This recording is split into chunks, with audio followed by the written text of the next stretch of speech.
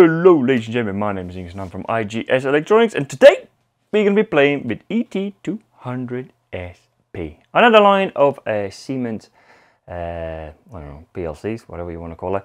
And ET200SP in most cases, well, at least the cases I've seen, are used for remote I/O, something away from the PLC.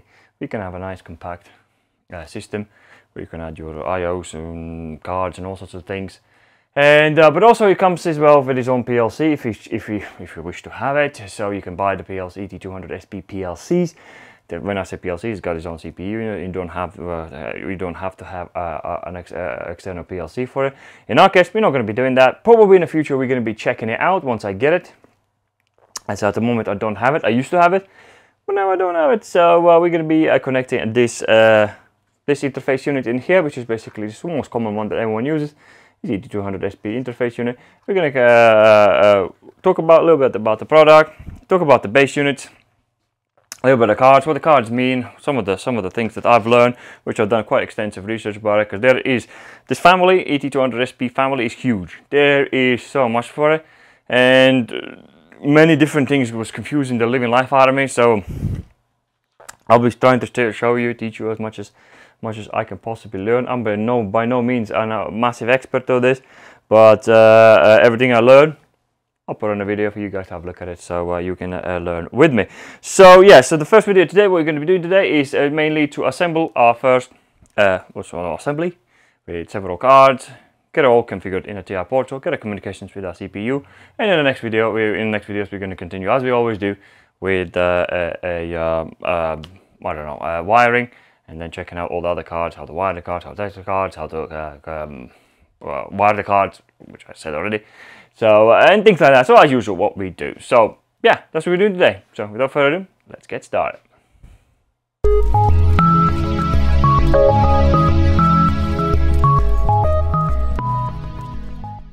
Alright, so first things first, let's have a look at this unit itself. It fits directly straight onto the DIN drive, problem free, and it usually comes with this Ethernet card with it. Usually when you buy this interface unit, it comes with this Ethernet card for it. But sometimes they come without it. I haven't seen one, but sometimes they do. So do pay attention. So this card in here has got a different number than from the actual unit. It's got a 24 volt connector down there. It goes in, and you also can come out to carry on to the next line where it needs to be. From there on, that's it. So from there on, you have a couple of diagnostic lights, diagnostics lights in here, and there's a maintenance light, there's arrow light, and obviously there's a run light as usual. So and from there on, as you can see, we have base. These guys in here, these are bases. So and as you can see, these four looks different to that one. The reason is because these is called part of the series of BU15. This is part of the series of BU20. Can you mix them? Yes, definitely, 100% you can mix them. And then you can see in there, it's and obviously there's more different types of base units. So we'll be checking them out, possibly most likely in the future. I think there's more. I'm pretty sure. Don't quote me on it. So I'm pretty sure there is more different types. So we're going to be checking them out as we progress. So, and another thing what we need to pay, you probably have noticed already. One is white. There's some white ones, and there is I don't know, dark gray, dark blue, whatever you want to call it. So the reason the difference between these white ones and dark gray ones, white ones is a power unit. It's a power distribution based unit, what they call it. So if you worked with the standard PLCs before, you probably have noticed that sometimes outputs and inputs, they're like I said, they can have separate supplies. So like one section inputs would be supplied with one power supply, and next section of inputs could be supplied with another power supply. So that's what this is. So this white unit is 100% required. This is the necessity. This is something that you have to do. So to put in as a first unit. So from there on, it will distribute the power across all these cards.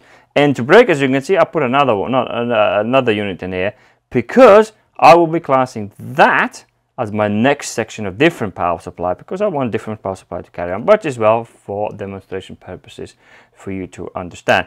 This section in here, so let's class this 1, 2, and 3 in here. This will be classified by one power supply, and from there on it's going to be my next power supply. In the end, as you can see, this one in here, it literally, I've got several of those.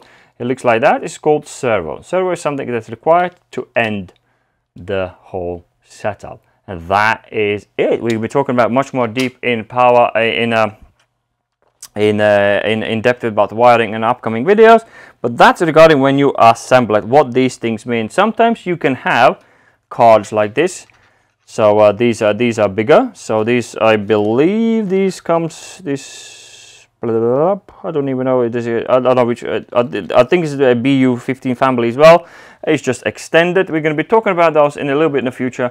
What is so useful when you have the extended part of it. As you can see, you can have power outputs in there. But we're going to be checking that out a little bit in the future. Sometimes you will see them like that, and sometimes you're going to see the short version. There's a different way to wire these. So there's especially when you look at the, let's say, the digital inputs 8 channel, and there's a digital 16 channel. They wire differently. We'll be checking those out in upcoming videos. So now that we know that, usually how they join, just push them together, boom, and then push all your cards in till they all click in, and that is it. So the card is the whole unit now is ready to be configured within ATIA portal. So what we're going to do in here, we are going to connect our Ethernet cable in here. That is going to be connected directly to the PLC right here. This guy in here is going to be connected to a PLC right down there. So now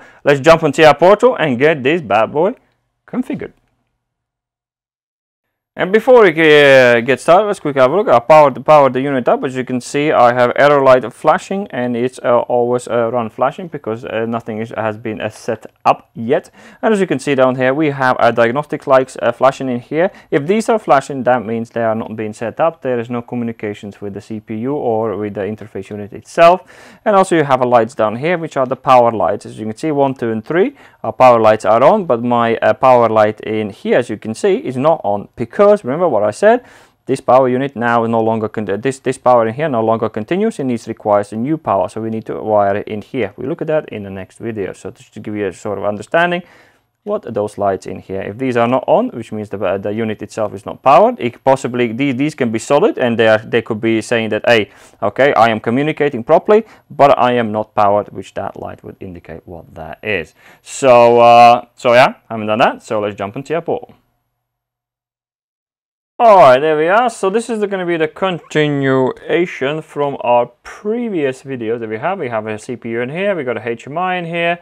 So what we need to do is let's go into, usually you would be in a window like this. So let me just do that. And so usually be in a window like this. So what we need to go, well, first things actually what we need to do, we need to give the address to our unit. So we need to go in accessible nodes, search for it. As you can see, my ET200SP doesn't have the address, and this is how you need to give him an address first before he can even start do any functioning. So let's show, which should appear right here in our nodes. Yes. So go into online and diagnostics. From there on, we go into functions, and then we go into assign IP. So even if there is IP, and if you have purchased unit new and things like that, do full factory reset. I promise you, you will not regret it, because even if you purchase and if there is some data from the previous CPU has been loaded into it, it will mess with your system. So always make sure you do the factory reset. Just click factory reset, and it will go back to its factory, and then you can start again. So in here we're going to do 192.192, not 182, 192, 92. Oh my god, I'm literally losing it. 192.168, and that's going to be a subnet of 0, and we're going to give him address 21. And our submask is going to be a 255. Remember, these are you choosing addresses. So this is how this is my network. Your network could be different. So let's click assign. And once it's going to say is done, so that's done. So let's go double check, make sure that has happened. So if you go again for the search, let's have a look at it. And there we go, our unit now, accessible device, and he's got the device type, and he's also have his home now, which is his address. Good, now we can talk to him. So after that, so let's go into the device view and find our hardware. So let's go in here and I type in our 1.56AU, 15568U, and that was 01. 01. Let's have a look at it. So no, it's this one, right? 6AU 01 0B and 0. Yes, that is correct. So let's drag it in. Next thing, what we need to do, we need to assign it to what PLC is going to be, select the controller pretty much, who you're going to be talking to. Is this guy in here, so that's there. So let's click that. And there we go, automatically assigned for. And next thing we need to do, we need to give him the address. Remember, we gave him the IP address. So by clicking this guy in here, little I, they're going to show you what the basic addresses are. So we're going to go in here. We can change it in here. We can change it in the settings as well. We can show in a minute. So let's go 21. And that is done there. The next thing what we need to do, if you look at the test, there's 2 ports.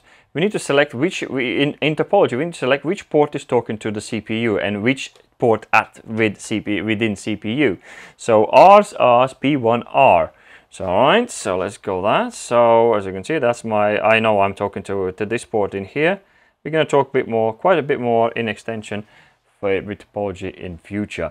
So haven't done that, so then we can go into the view in here, whatever, you double click on it and it will take you straight into the device view. So from there on, we need to start add our cards. Oh, not meant to do that. So let's go and see if we can find our first card. So actually, what I am going to do, I'm going to start with the 4th card, which is a 131-6BH00. And I'll tell you in a minute why. 131-6BH00. So let's see if we can find it. So yeah, that's the 6BH. Yeah, that's the one. So as we drag it in, for the first card will always be white, all right, which is going to be our power base unit. So, but I need that in a 4th. So, and even if I put this as a gray, I don't know how to change it. Unless anybody knows how to change from gray to white, let me know in comments below. But this is how I do it. I just drag it. And then I do it again. So we do need to make sure if you have a whites that the system does know where the whites are. Otherwise, the unit will come up as error. So, and then we're going to be 131-6BF01. So 131-6BF01.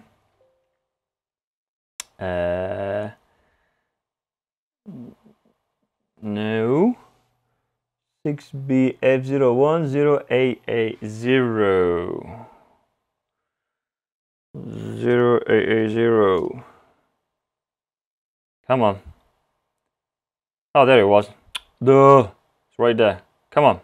Stop searching. Stop searching. Yeah, whatever. Here it is. So, and let's do that.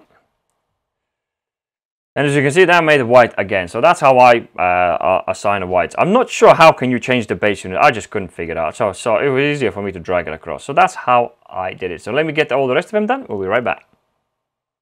So there we are. So as soon as you start placing cards after the first one, they will all come out as gray. So and then you continue. So that's how I got my separation with the whites in here. So hopefully we've done everything right. So what we're going to do in here, that's all the cards has been added. So we know how to do that. Oh, no, not pumping in yet. Not pumping in yet. Let's cancel that one. No, but... So here we go. So one thing I want to show you is that when you compile it, it will add this servo in here, which is required. Servo right in the end for you. So you don't have to do that manually. So if you want to change your IP address, just click these 2 units in here.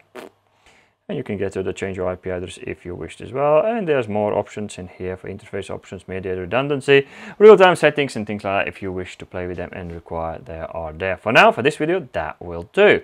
So I haven't done that. So let's go into the network queue and load all of this setup into the CPU. Compile it, load it. And if all go well, everything should stabilize. All the lights should come on. And here we go. So in is happy. So everything is working. And that, so let's just go back in here, finish, is how we get our SP ET200SP going. So where are we? There we are. So on that will do for this video, ladies and gentlemen. Hopefully that is helping you out, getting your system going. And in the next video we're going to start cracking on with all the wiring and checking out how to how addressing works, how to get to addresses and bits and pieces that we always do. Thank you very much for watching. If you liked the video, don't forget to smash that like, do subscribe if you're new to the channel. I'll see you next video.